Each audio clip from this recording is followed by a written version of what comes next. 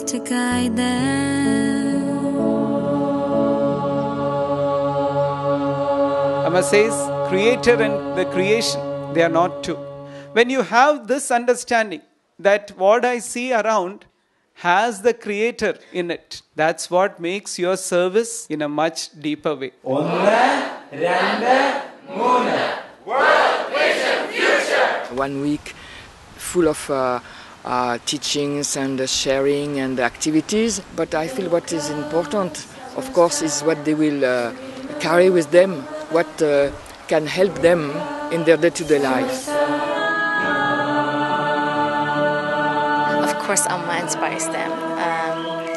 Amma is not only telling us how the world should be or what we should do, but she's actually the personification of doing that.